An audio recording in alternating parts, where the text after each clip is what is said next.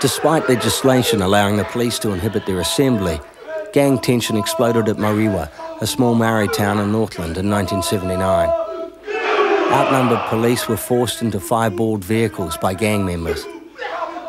New Zealand bristled with moral outrage. The press, of course, were quick to fan the flames of heavy debate. The mention of gang affiliation when appearing in front of the court ensured doing a good long stretch.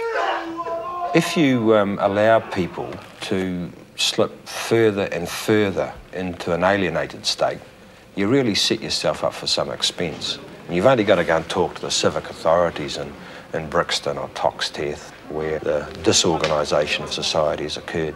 It's bloody expensive. Hey, airport! Ironically, it was the arch-conservative Prime Minister Robert Muldoon who saw the high social and economic costs of imprisoning more and more gang members. Muldoon took it upon himself to address the problem. He met and drank with Black Power in Wellington and sussed out the issues. In 1981, Muldoon saw employment and leadership as the answer.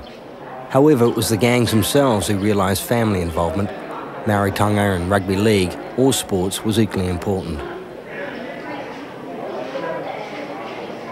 Black Power's eventual decision was to stay well clear of the 150th celebration of the signing of the Treaty of Waitangi.